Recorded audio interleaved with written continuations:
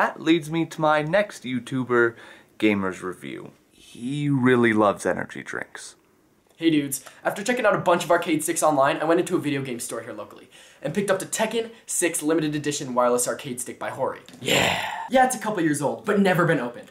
And I've been wanting one for a while now since I've started playing more fighting games. So we all know what we do when we get a new game or some new gear. We grab a few cases of our favorite energy drink and settle in for an all-nighter.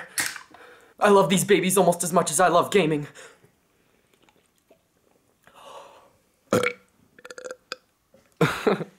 It was a lingerer. So this is my 4th weekend in a row of playing all night. Let's get to it!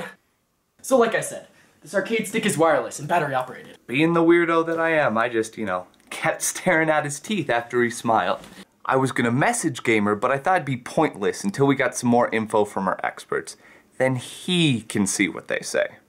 I already have some of it.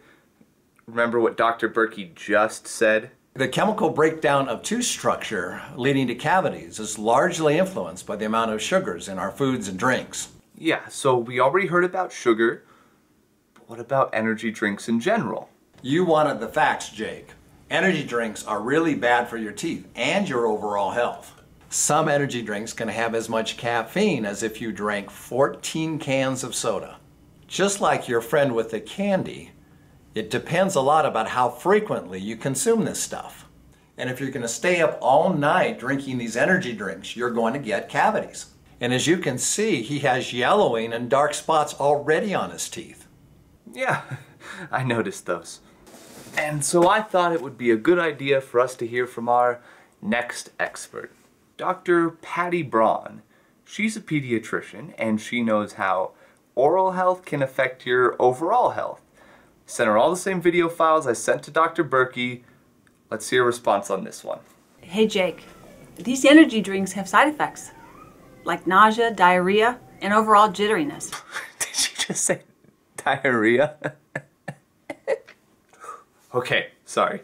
And a lot of teens get confused between the energy drinks and sports drinks. They think they can rehydrate with energy drinks after a game or a workout, but they're really taking in a lot of caffeine or other stimulants, which can be dangerous. And I found this interesting. Authors of an article in the journal Pediatrics put out a study about energy drinks and found that kids who take energy drinks have more heart palpitations, seizures, and even sudden death. What? From a freaking energy drink? Alright. She's the doc, and I did ask for the facts.